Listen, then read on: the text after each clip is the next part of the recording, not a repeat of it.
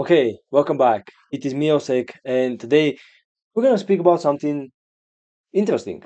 In the past video, I've explained how you can go into the ethical hacking stuff by having developer background, or if you want to learn how to code, what steps to actually follow in order to make this happen. But the coding is not everything about cybersecurity, and I'm going to draw something super fast so I can showcase you that. So imagine that's an ethical hacker, in that case, an actor. Now, this actor, in order to be competent enough to perform in cybersecurity, he must have, as mentioned in my first video, three main pillars. One of the pillar is programming itself, but the programming, as we've explained before, is not the only pillar that he must have. Other pillars are networking, and beside that, we also have sysadmin skills. When you combine these pillars, when you know decent programming, when you know decent networking, and when you can operate with OS systems like Linux, Windows servers, and things like that, then and just then you can pretty much get all of these benefits and go into the cybersecurity, which is here. Now, here in my channel, maybe you've noticed, maybe you've not, I'm speaking about offensive security, which is penetration testing and red teaming operations. But I believe that for any cyber security, no matter if it's an incident response, pen testing, or anything else, you still need to have these strong cores. But again, if you are more of a boot team guy, then maybe follow and research what's the need for boot teaming jobs. But for ethical hacking and penetration testing and red teaming operations, you must be decent in all of this stuff. And essentially, before I was speaking about programming, why it was important, how to efficiently learn that. But now in today's video, we're going to speak about something different. And that something different this time is called networking. Now, let me explain and start the things like that. Why do you need networking at all? Well, no matter what you do in pen testing, even though it can be web app, internal, external, client app, any kind of penetration test or an attack, it must have a network in order for an attack to be successful. You cannot, I repeat, you cannot execute an attack if there's no network. I mean, it's literally not possible. In either way, you would need something like a C2 channel to your infrastructure. You would need to do a phishing page and steal some credentials. You would need to do any, if you need to do any attack, there should be networking inside. Now, when it comes to networking, we generally have two types of attacks and things. On the one hand side, we have client-side attacks, and on the other hand side, we have the server-side attack. No matter which attacks you are conducting, network is a must. Now, a simple example for a client-side attack is something like a phishing, a cross-site scripting, or anything else that target user base. And server-side attack is essentially an attack which targets the targeted infrastructure, which are servers, databases, web servers, other components down the line. But here we are attacking pretty much machines, while here we are attacking pretty much personnel using the machines. And this is the main difference. Now the key thing is that no matter what you do and which attack you conduct, network is a must. For example, if we take the example with the phishing, here let's do phishing super fast. What is phishing? We all know what phishing is. We're gonna just simply briefly explain it. Phishing is an attack where you send an email, and in that email you request something like credentials, can be something, access, or you request something else like, hey, download this file, download this document, which can at the end achieve a C2 callback. So we are aiming at both C2 or credentials, which can be useful for our future campaign and to pretty much do whatever movement, jump into the network, and do the fun stuff. Now, the server-side attack, just an example of that, we can do something like a OS command injection, where we pretty much inject a command because we found the missing validation. And with this command, we can now execute system commands on the hosted server. Now see here, in order to conduct a successful client-side attack, most of the times we want the user to fall victim for it. No matter if it's a cross-site scripting or phishing, the user must click something or download something. Or, I mean, in some XSS cases, if it's stored, this might not be the case, but in most of the times, that is the case. Whereas for the server-side attack, that's not a requirement because the servers are just operating just like that. And if we find a vulnerability on them, it's harder to trace back because there's no user interaction.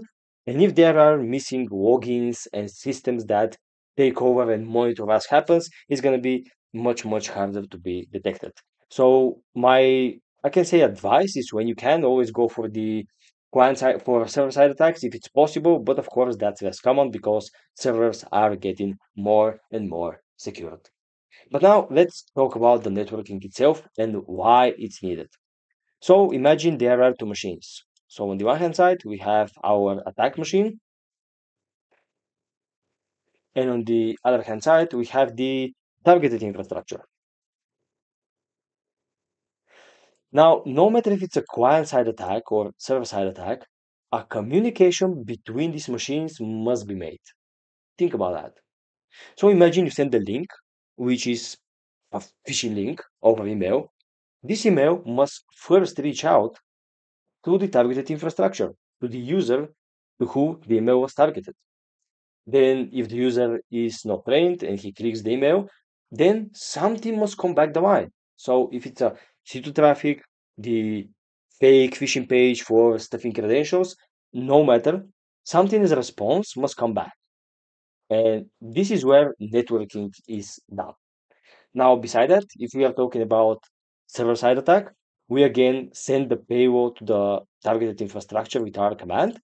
And in some cases, we can receive the output, where in others we cannot receive the output, but still a communication and network traffic should be made. So understanding network is extremely, extremely crucial into actually getting good into penetration testing. It allows you to do a lot of stuff. Now let me explain why networking is essential.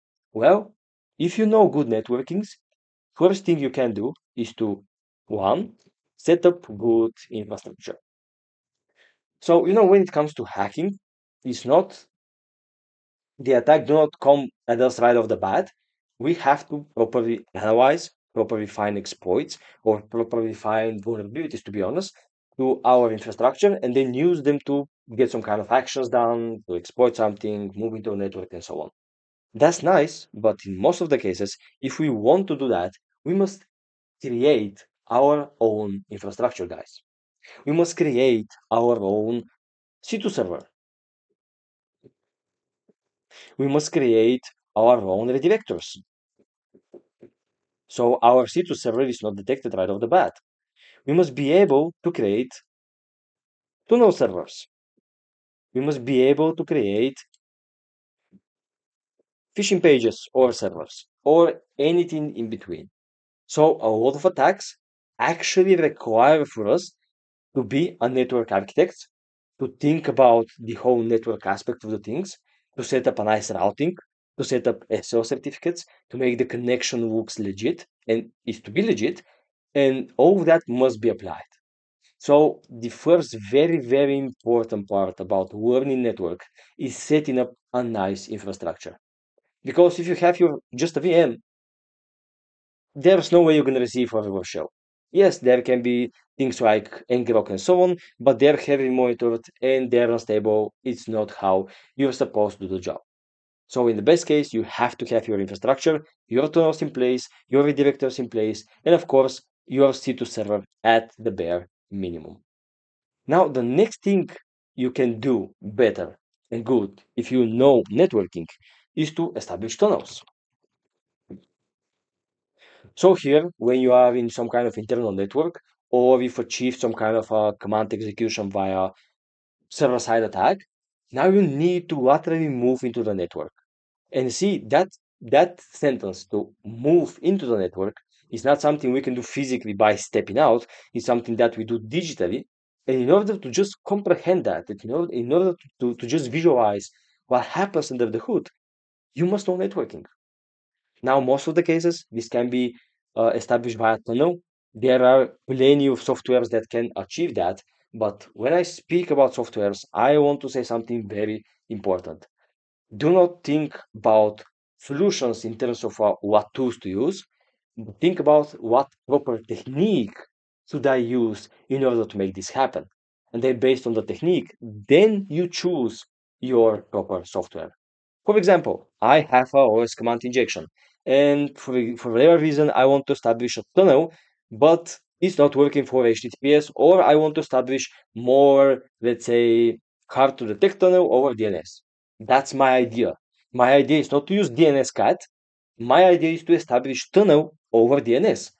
Now, how that's been done?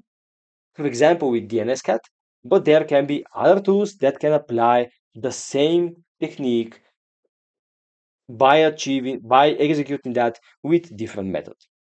So whenever you are learning ethical hacking and you want to get good at that, that's just a general advice, which is super crucial. Do not think about tools, think about proper techniques, and then apply the tools that implement these techniques. For example, the wrong question should be, I want to learn to use Nmap, but the right question is, I want to make a network discovery. I want to learn network reconnaissance, to see open ports, to see open services. And how I can do that? With Nmap, for example. But it's not the only tool. So that's the second thing we can do with good networking skills. Of course, the third one, I'm not defining them in a strict role, but that's just a general overview. So the third thing is actually network reconnaissance. So if you don't know how the network operates, it's not a good idea to just run nmap and to run one nmap command.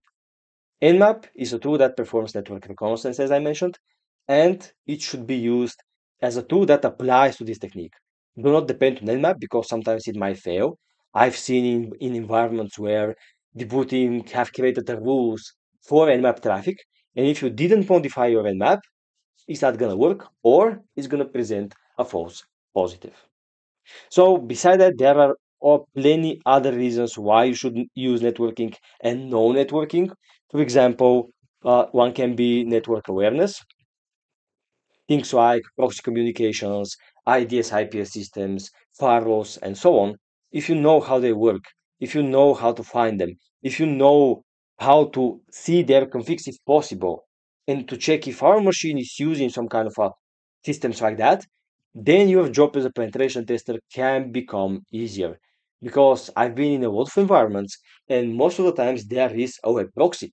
This web proxy sometimes is super hard to bypass. It's super frustrated, and you want to achieve a C2 beacon, but it's not possible because of the proxy.